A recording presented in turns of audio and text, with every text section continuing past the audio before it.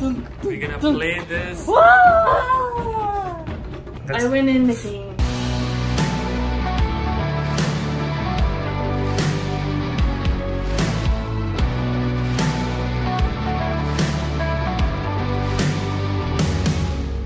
क्या बोल रही है public? Welcome to another video. ये वीडियो कंटिन्यूएशन है लास्ट वीडियो का, तो अगर आपने लास्ट वाला वीडियो नहीं देखा है तो जाके देखो।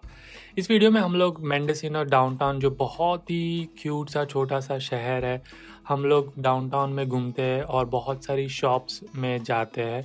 तो चलिए शुरू करते हैं।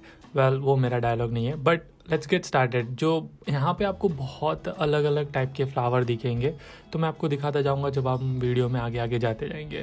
तो सबसे पहली स्टोर में हम लोग जो जाते हैं वो लोकल स्टोर है, और सारी जो स्टोर है यहाँ पे हैंडमेड मटेरियल से बनाई गई है, जो खुद से लोग बनाते हैं। कोई भी चीज़ फैक्ट्री से बन के नहीं आती है। कई स्टोर्स है जहाँ पे लोग इंपोर्ट करते हैं, बट मेजॉरिटी ऑफ जो स्टोर्स है वो लोकल आर्टिस्ट यहाँ पे जो रहते हैं उन्होंने बनाई है। तो आप देख ही सकते हो, ये जो चॉपिंग बोर्ड्स है वो लकड़ा खुद से उन लोग ने बनाया और यहाँ पे डिस्प्ले कर रहे हैं।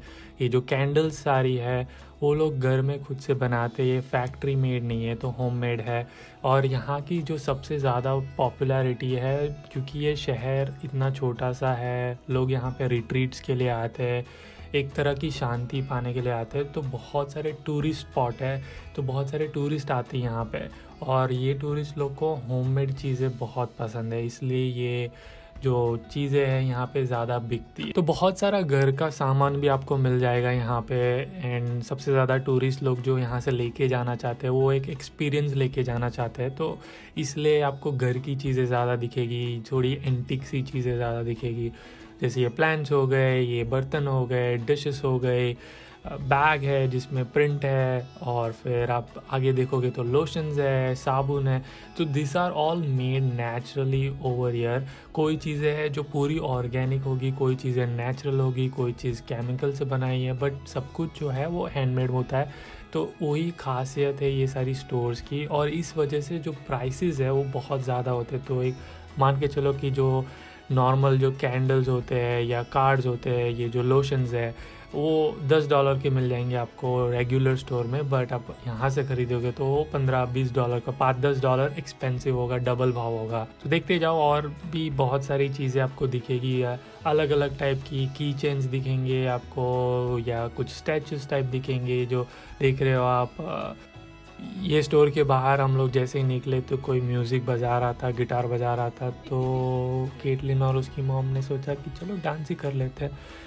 यही डिफरेंट होता है यहाँ पे, और हमारे यहाँ पे हम लोग चुपचाप निकल जाएंगे, बट ये लोग तो फुल ऑन डांस वांस करने लगते हैं। ये जो है वो मेंडिसिनो का डाउनटाउन एरिया है। एक साइड पूरा ब्लू समंदर दिखेगा आपको, माउंटेन के साथ ब्लू वाटर। इतना ब्यूटीफुल वेदर था उस दिन, और यूजुअली हमेशा ऐसा ही वेदर रहता है। और दूसरी साइड आपको पूरे स्टोर्स, रेस्टोरेंट्स, गिफ्ट शॉप्स वो सब दिखेंगे। तो ये जो एरिया जो है आप देख रहे हो वो डाउनटाउन है। उसके बाद हम लोग जाते हैं ये स्टोर में जिसका नाम है out of this world. Basically ये स्टोर में आपको बच्चों और बड़ों की चीज़ें मिलेगी, जिसमें जो चीज़ें हैं वो बेसिकली एकदम डिफरेंट टाइप की चीज़ें दिखेगी। सबसे पहले आपको दिखाऊंगा मैं ये बाइनाकुलर्स या दूरबीन जो बोलते हैं हम लोग। ये इसलिए भी कहे जाते हैं यहाँ पे क्योंकि बहुत सारे लोग क्या करते हैं, यहाँ पे आके बैठते हैं घंटों तक और सिर्फ देखते हैं समंदर में कि कभी उनको एक वेल मछली का नज़ारा मिल जाए या डॉल्फिन का नज़ारा मिल जाए। एक जो दूरबीन है ये 50-60 हज़ार के होते हैं, और ये बहुत एक्सपेंसिव होता है, और लोग यहाँ पे स्पेंड भी करते इतना ज़्यादा पैसा खर्चते हैं इस पर, क्योंकि क्वालिटी इतनी ज़्यादा हो चुकी है और बहुत दूर तक का आपको देख सकते हो। आप देख ही सकते हो, जिसमें मैं ट्राई कर रहा हूँ अभी। आप देखो कि यहाँ से मैं दिखाने की कोशिश कर रहा हूँ, और आपको वो वाला पहाड़ दिख रहा है जो आप यहाँ पे देख सकते हो। उसके बाद आप देखोगे तो ऐसी अलग अलग टाइप की चीज़ें, गेम्स, बहुत ज़्यादा साइंटिफिक गेम्स मिलेगी जो आउट ऑफ दिस वर्ल्ड है, मतलब स्पेस रिलेटेड गेम्स होती है, प्लैनेट रिलेटेड गेम्स होती है, very different types of game जो आपने कभी खेली नहीं होगी, मैंने तो नहीं खेली थी। और दुकान का नाम है out of this world. Caitlin और उसकी मॉम हम लोग को बता रहे थे कि जब छोटे थे तब वो लोग ये गेम खेलते थे, तो वो इसी वजह से ये स्टोर चलती है, क्योंकि बचपन की यादें यहाँ पे लोग आते हैं और ख़रीद के जाते हैं। स्टोर का कॉन्सेप्ट बहुत अच्छा है कि जब आप बच्चे होते हैं तो ये सारी गेम खेलना चाहिए, और तब ज़्यादा से ज़्यादा पेरेंट्स दिखेंगे। अब तो ये भी दिखाऊंगा कि लोग यहाँ पे आके पत्थर भी खरीदते हैं। ये अलग अलग टाइप के पत्थर है जो उन लोग ने कलेक्ट किए हैं, और वो पत्थर आप लोग यहाँ पे 200 रुपये के एक पत्थर होता है, तो वो खरीदते हैं यहाँ पे। और फिर हम लोग जाते हैं दूसरी स्टोर में, जो स्टोर पूरी क्रॉकरीज और ग्लास का सामान उससे भरा है। तो ये सारी हैंडमेड प्लेट्स है जिस पे पेंटिंग है, वो सारी हैंडमेड है। ये जो ग्लास बनाया दिख रहा है आपको, वो भी हैंडमेड है। फिर हम लोग जाते हैं एक गिफ्ट स्टोर और शॉप स्टोर। सोचा कि हम लोग वहाँ पे कुछ खरीदेंगे। सबसे ज़्यादा जो मेरा फेवरेट था वो था ये सॉक्स। डिफरेंट टाइप के सॉक्स दिखेंगे, और आपको अगर नहीं पता है तो मैं बहुत ऐसे टाइप के सॉक्स पहनता हूँ जहाँ पे जो थोड़ा अलग हो। It shouldn't be like same every day. मैं प्लेन तो नहीं पहनता हूँ कभी भी, तो मैं हमेशा ये टाइप के सॉक्स पहनता हूँ। फिर इसके बाद हम लोग एक चॉकलेट शॉप में जाते हैं। यहाँ की सारी चॉकलेट ये लोग स्टोर के अंदर बनाते हैं। बहुत सारी चॉकलेट ऑर्गेनिक होती है और सारी हैंडमेड है, नथिंग फैक्ट्री मेड। इसलिए ये स्टोर सबसे ज़्यादा पॉपुलर है और सबसे ज़्यादा भीड़ होती है स्टोर के अंदर। और देखो बहुत सारी टाइप की डिफरेंट टाइप की chocolates. Can I get dark Rocky? Can I get the dark chocolate? Okay, so we finished the downtown. We saw some of the stores and we just visited our favorite chocolate store. All the chocolates are awesome. And now we're gonna go to that spot somewhere there and then just kind of enjoy the chocolate over there. This is basically the downtown from there until all the way there.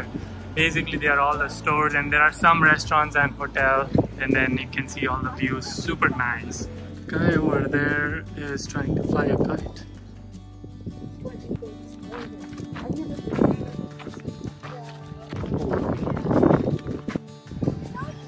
Blue water, people.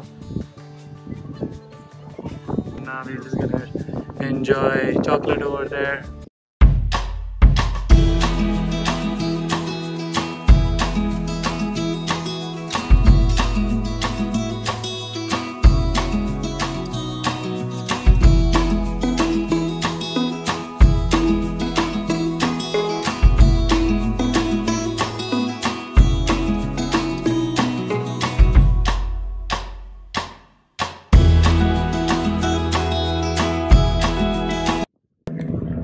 These chocolates are like awesome. One of the famous chocolates in Mendocino. Highly recommend you to go to that, check out that chocolate store by ocean.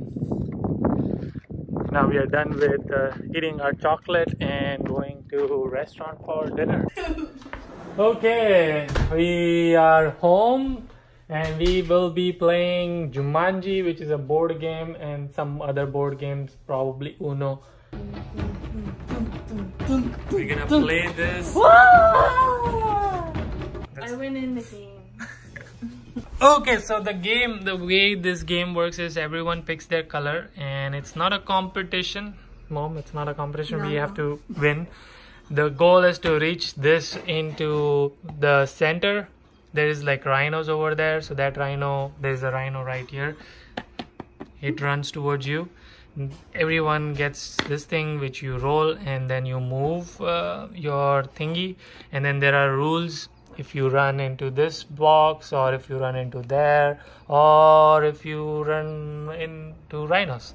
So every time you do something, you have a timer, because Jumanji is all about timers. So if you run into blank space, you turn this, and then everyone gets this dice where there's a knife over there. The cool thing, Mom, can you pass the card? Sure. And put it in the decoder. Yep.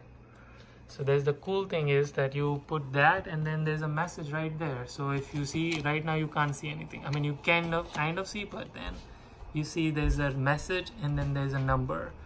So yeah, that's basically the rules of the game, and we're gonna play. Hopefully we will win, But I think that's it for today's video. I hope you enjoyed it. Until our next one. Keep smiling. Keep hustling.